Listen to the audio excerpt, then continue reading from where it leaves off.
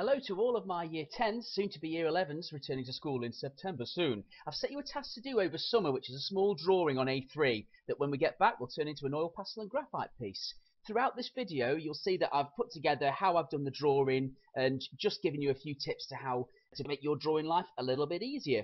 In the packs that I've sent home, which you should have hopefully received previously, you should have had a letter, and inside that little letter, once you've opened it, you should have found that there was a paper guide and also some paper images, that sort of thing. You're going to need those to do these tasks. This is the image of the guide which I have sent home, and I've also emailed out to you as well. And that guide gives you a rough breakdown of everything that I need you to do. It's not too big a task, so please don't freak out about this, guys. And you'll see hopefully from this video that it can be achieved quite quickly. Please just make sure you give it your best possible shot, because I'll need you to have completed these drawings for when you get back. You've got images to draw from. They're all double-sided as well, and each one of these natural form images will be the basis for your next sheet after your hexagon sheet. The A3 paper that you can see there on the screen, that's what I want you to draw it from, and then you've just then got to start getting towards then upscaling your A4 image that you're going to look at onto your then A3 piece. I'm just pinching to fold the image there at the side, both the image that I'm drawing from. I'm going to put halfway points in. I'm also going to put halfway points on the paper. So when I'm doing that, I can then check off what I'm doing and then compare the shapes and images that are on the main photo to the actual drawing that I create. So if I'm drawing a shell, I'm going to check that I've got bits of the shell in the right place. And by putting those lines halfway and making a bit of a grid, it splits then the image into four. If you do the same on your paper, you can compare where those objects go against the grid, which is a really helpful tool when you're then trying to do the drawing. So it's worth doing a little bit of preparation before you start so you can get things in the right place. Then when you are looking at your photographic image, you'll then be able to tell where each shape should go when you're drawing it. You'll sometimes see me tracing over objects, like I've traced over the shell, I've sometimes traced over the peacock feather, things like that. That's because you've got something called muscle memory, and if you just trace over those shapes on the image before you draw them onto the paper, it makes life an awful lot easier because your brain remembers it for a few seconds in terms of the shape. Yes, you're going to have to slightly upscale things so they're a bit bigger, but by drawing these guidelines on and by continually checking where those shapes go in relation to where they should go on the paper by using that grid, it will make life a lot easier.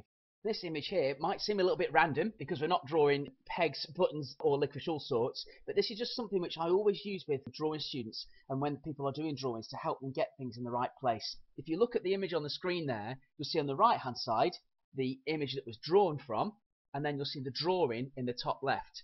If you then compare and draw a little line across from the top of that button going across the peg, and then if you look at where those little dotted lines are, you can see that some parts are in the right place, some parts aren't. Now how's this going to help you with your drawing? Well, when you're drawing out your image on the paper, if you draw little guidelines from the tops of objects, it might be from a peacock feather or shell, anything like that, and then if you see where that line hits first, you can then draw the same line on your resource image to check to see if that's what it actually does hit at the same time, if that line is actually touching the right object in the right place. And it just helps you to get the perspective and the different parts into the right sequence. Just starting the drawing here now onto the A3 paper.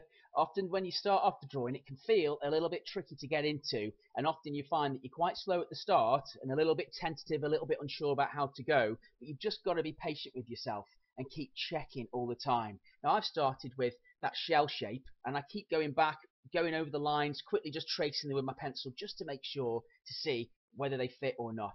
Don't be afraid of rubbing things out. That's why it's essential that you draw lightly. It really is. So once you've got your grid, once you started to draw things out, please draw lightly. Remember that.